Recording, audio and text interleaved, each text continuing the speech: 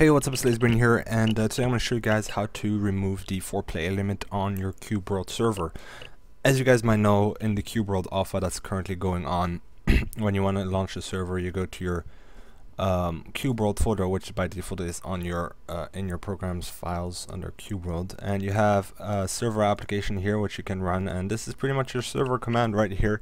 So it works just fine, except you can only have up to 4 people, which includes yourself, and if 5 people connects, if a 5th person connects, it automatically crashes it. So I'm going to show you guys how to remove that limit and have as many people as you want on your server. So you're gonna download one. You have to download one file. It literally takes like a few seconds. It's like 75 kilobytes or so.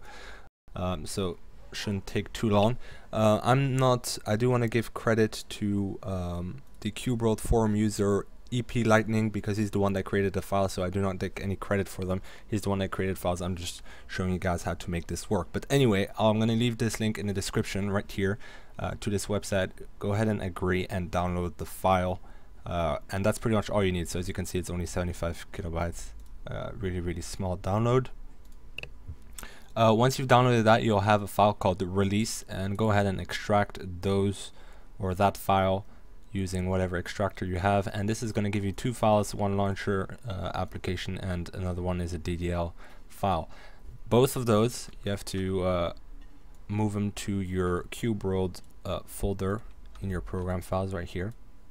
I've already done that, so it's telling me to replace them, but go ahead and put those in that folder.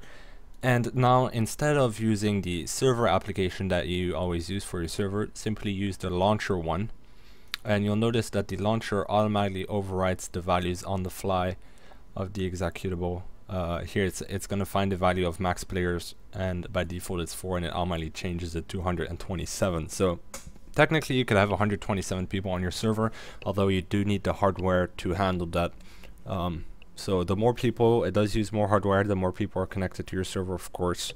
I do not exactly know how it scales, how much each person requires for one slot. I do know that on my server I can get about 25 people on the server before it starts crashing.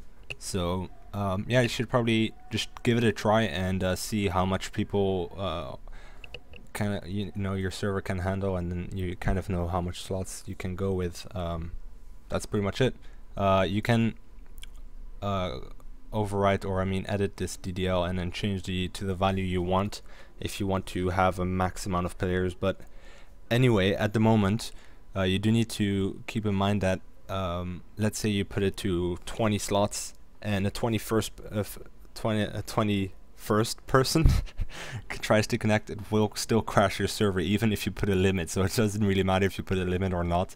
I prefer just not limiting it, and then it will end up crashing. But yeah, whatever, you can just restart it in that case. But anyway, that's how you move the max players value on your server in Cube World. Hopefully you guys found this video useful. If you did, be sure to give it a like. That would be very much appreciated. And if you have any questions, feel free to comment down below or send me a personal message on my YouTube. That's fine too.